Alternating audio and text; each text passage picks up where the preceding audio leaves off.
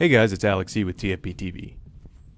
Today we're going to be doing some shooting with a Chinese Type 81, specifically a very rare variant called the EM356.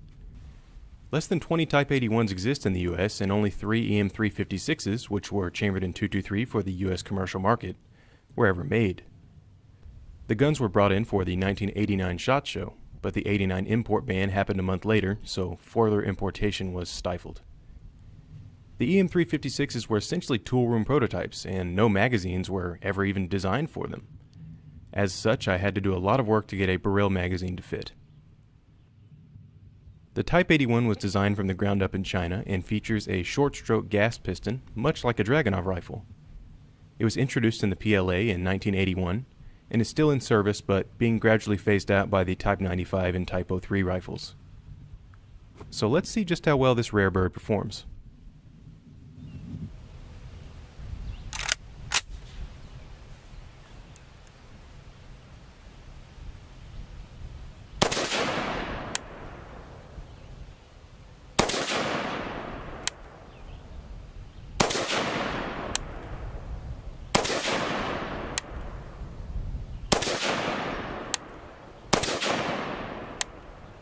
So right off the bat, you notice that the recoil impulse of the Type 81 is actually quite pleasant, at least in 5.56. The carrier doesn't seem to impact the rear of the receiver with as much fervor as a .223 AK, which is nice.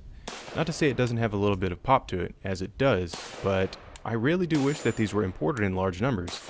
However, Norinco kind of shot themselves in the foot when they tried to sell RPGs and APCs to Oakland gangs. I'm not making that up, by the way.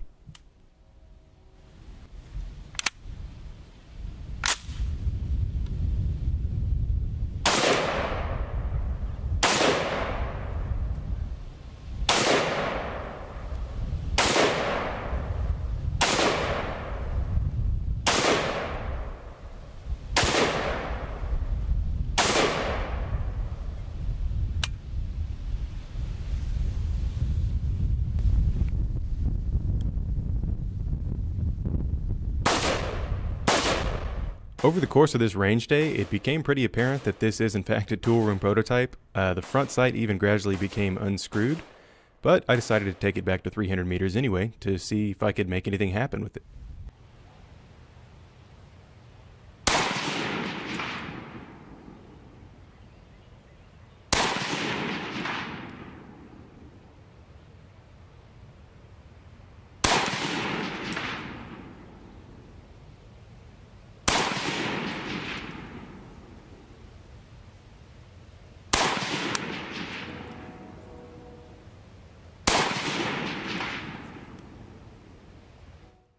One thing I do like about the Type 81 is the sights. There's a hooded front sight post similar to a Type 56 AK, and then the rear sight has a notch in it, but it is also covered up, so it kind of provides a nice sight picture all in all.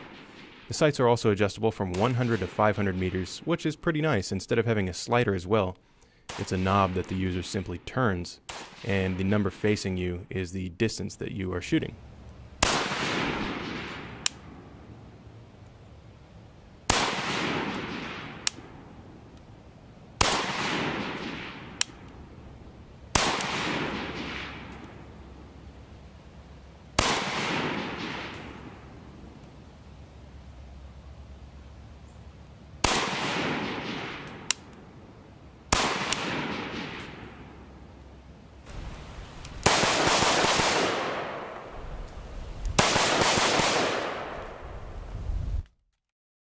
We hope you enjoyed this video of a very rare and interesting rifle all the way from China.